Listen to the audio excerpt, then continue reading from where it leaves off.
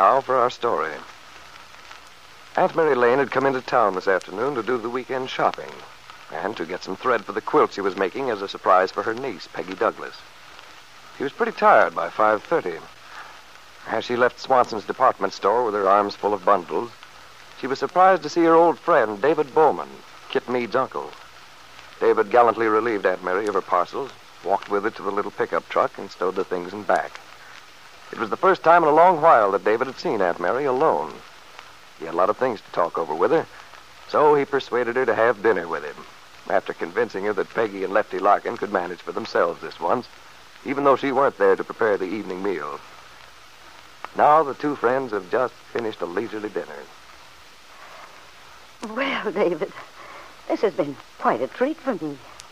That was a delicious dinner. It's been wonderful for me, Mary. I so seldom get a chance to have an evening with you. We ought to do this more often. Perhaps we should. I feel like such a lady of leisure eating a dinner I didn't cook. And on top of that, not having to worry about the dishes. I've always maintained, Mary, that you work too hard. You ought to have someone in to help you. Oh, my goodness. I don't know what I'd do with him if I did. Besides, Peggy helps a lot. And, of course, Lefty. How is Lefty, by the way? He's just fine. I've missed him. Usually he drops in at least a couple of times a week for a little get-together. But lately I don't see hide nor hair of him. I know. It's ridiculous, too, because I know perfectly well that Lefty misses you every bit as much as you miss him. But you know Lefty. He can be very obstinate. Much as I'm fond of him, I have to admit that. I guess you're right. But in a way, it's a virtue. The kind of obstinacy Lefty has goes hand in hand with a very deep loyalty. It's that loyalty that causes him to be upset now. Loyalty toward Peggy. Lord, how he adores that girl. Yes. He's still angry about Bill Meade, even though Bill's past actions are all explained now that Kit's returned, and the baby, and all that. Lefty can't forgive Bill for having hurt Peggy, whether Bill could help himself or not. It's too bad. Yes. David, it's really a pity that he's so unreasonable about your giving Bill the job at the bank. Oh, well, as to that part of it, I have some hope that Lefty will come around eventually. I think he'll come to understand that I offered Bill the job because he's exactly the right man for it. Well, I'm sure he is, too, David. From what I've heard, it ought to work out just fine. I know Bill's very enthusiastic about it. Of course, it's going to be pretty hard on the boy at first, jumping into a new job. What with his personal life being all upset. Yes, I suppose it will be. Bill came by to see me, you know. He told me his plans for a divorce. Oh? Yes, David. He asked my advice. Oh, yeah. But I didn't feel I should express an opinion. It's something he has to decide himself. Yes, it's a ticklish question. Although, frankly, I don't see that there's much else he can do. I was afraid at first that Bill might have had Peggy in the back of his mind. That he might be getting a divorce because of her. Yes, I know what you mean, Mary. But as much as he told me that, didn't even enter into it. Bill has changed a lot recently. He seems to have grown, matured. I feel that he has too, Mary. I expect great things of that boy once he gets his stride. Mm-hmm. The most tragic part of this whole situation is the baby. Bill's terribly proud of the child. Yeah. I've been worried about that child. So have I, David. I certainly hate to think of the baby being brought up by the Calverts. When I think of what that environment did to Kit, and now Kit's child. And the worst of it is that the first few years of a child's life can make all the difference. Yes, I feel that too, David. Early impressions are so important in a child's psychological development. That's right, Mary. When I was bringing up Randy and Peggy, we didn't know so much about those things as people do now. But I just sort of figured them out for myself. is just based on common sense, that's all. Mm-hmm.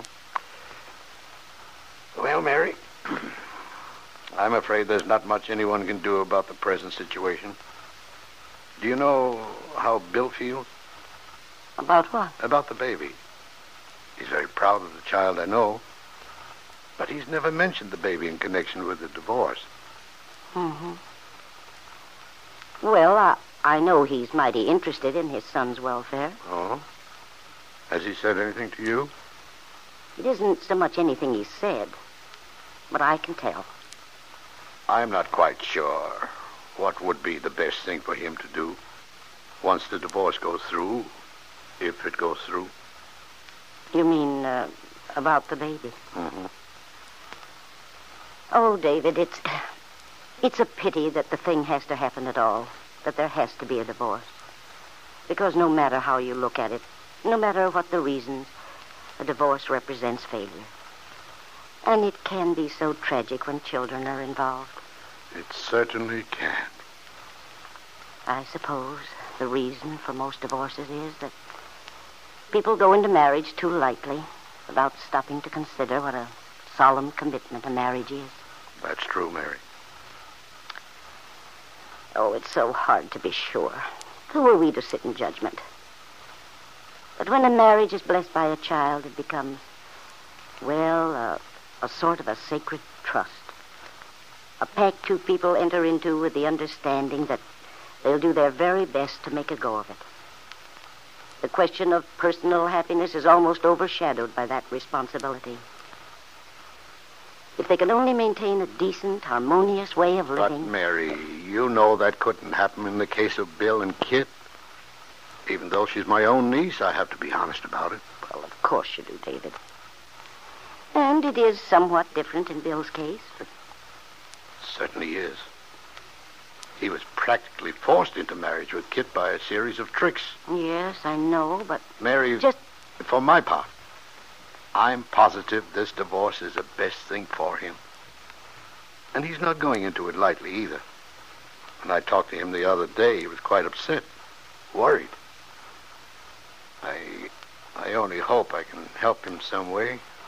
Perhaps you can. He'll need help. You and I are just about the only people that boy has to turn to. Well, if being able to foretell just about what Ben's likely to do, which way he's likely to jump, will help any, I can certainly do that. It's too bad that a man like Ben has to be known by his meanness and selfishness. I wish I had your capacity for wishing good even to your enemies, Mary. It's difficult for me to be so understanding. You sound almost as though you feel sorry for Ben, in spite of what he's done to you and your family. I am sorry for him, David. Evil plans harm the plotter most. And that, I'm afraid, is going to be true of Ben. And of Kit, too, finally. You mean if Bill does get a divorce, it will amount to a sort of retribution for both of them? A punishment, in a sense? Yes, that's part of what I mean, David. Perhaps a small part. Well, Mary, when I think of my sister Kathleen, of how Ben treated her after he married her, and of what he's made of Kit, and what they've both put Bill Meade through, all I can say is they deserve to be punished. I know how you feel, David. But in any case, whatever happens, in regard to Bill and Kit, we know we can count on the boy to do the best he can, to try to do the right thing. I'm sure we can, David. I only hope he doesn't run into too many obstacles along the way, because, Mary, this isn't going to be easy. I have a feeling Ben may have something up his sleeve. The two old friends fell silent then, thinking sadly of the muddled lives, the unhappiness that one man's selfish pride had caused, wondering what he might be planning to do next.